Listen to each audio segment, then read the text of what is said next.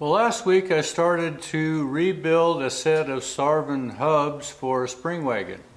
I need to turn new cores for these, and that's going to be part of this week's video.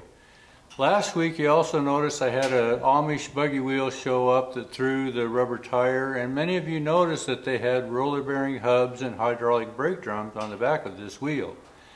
Well, this is an attribute that the Amish like, the advantage of Timken roller bearing wheels. Now, Henry Timken first invented this tapered roller bearing back in 1898 when he got his patent and began production in 1899. So the Timken roller bearing has been around for a long time.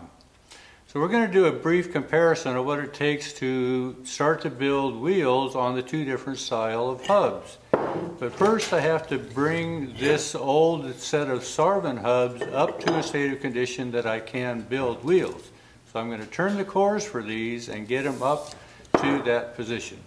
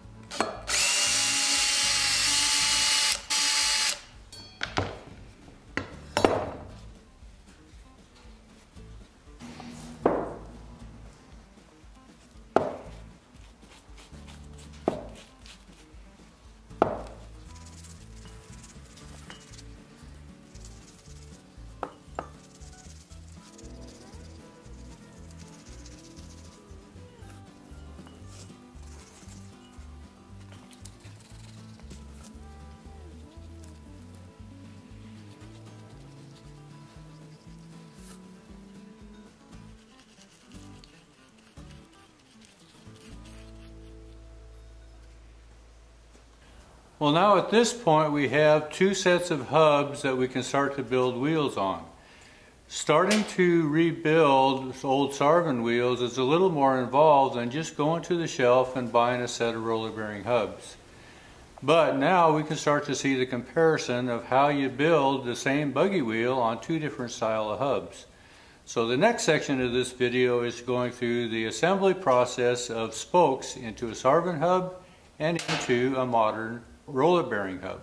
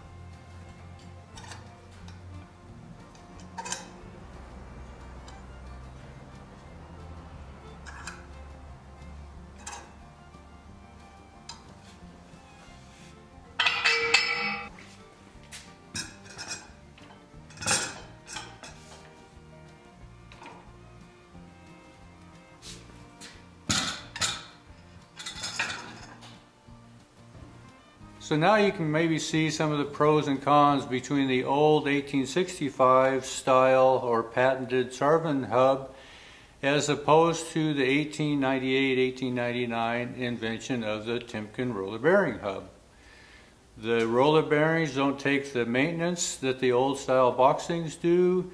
They are sealed up against moisture and dirt. They are just readily available and easily to build wheels on. So anyway, this is just kind of a quick comparison about the two different styles. If you don't have the lathe, if you don't have the hub boring machine to deal with the Sarvin style hub, the roller bearing is really a nice option to go for a new buggy.